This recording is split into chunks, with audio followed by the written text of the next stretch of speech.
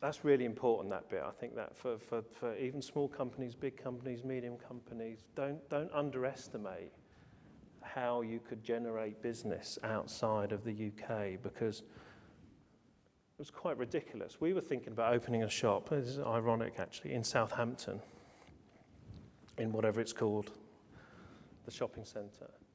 The rent is £250,000 a year. We have this most ridiculous thing called rates. It's the most, people think we're mad, by the way, this rates thing. 100 grand for a shop, 1,200 square feet in Southampton, £100,000 rates for some geezer basically to empty your bins or something.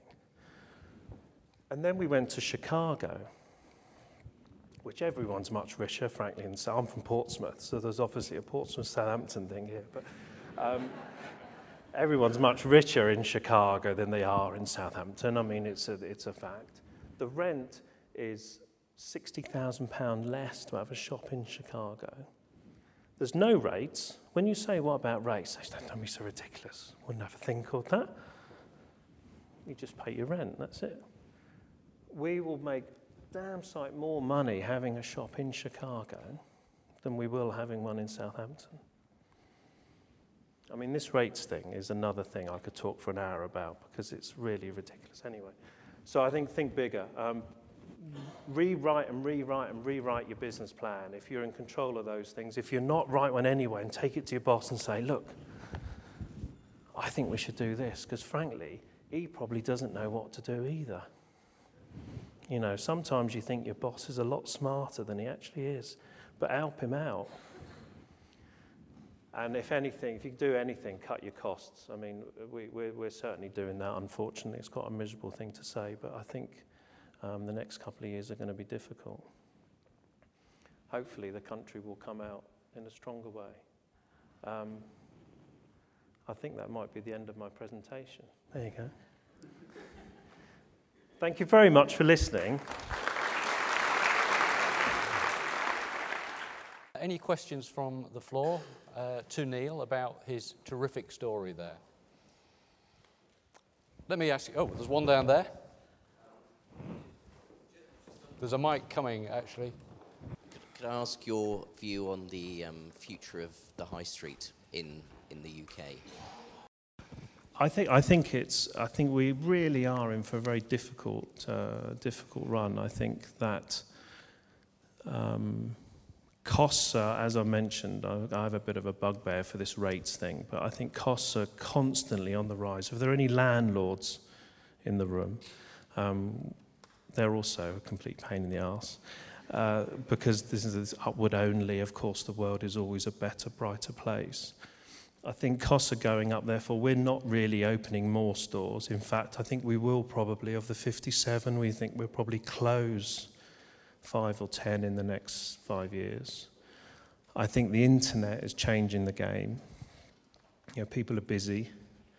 I think the internet is a fabulous way to shop, actually, and everyone's throwing money at their websites to be fabulous places, frankly, a lot better than most stores in many respects. So I think we're probably at the beginning of quite a lot of change on the high street. Bit of a fluffy answer because I don't have the solution, but I think there will be winners and losers, and the big places where there's more variety, the shopping centres, the Blue Waters, the Westfields of the world will probably be the successes. I mean, it's quite depressing going to Commercial Road or Palmerston Road in Portsmouth. You know, it's quite a difficult place to be, frankly, and I think it will probably get more difficult. Okay, we've got time for another on the front row there. Yeah, you've had a lot of positive experiences in your business career. Is there one standout moment, something either materially that you've achieved or something in your business career that really made it all worthwhile? Well, there's maybe 2 or 3. The company car thing, honestly, that was one of the most exciting things, getting that.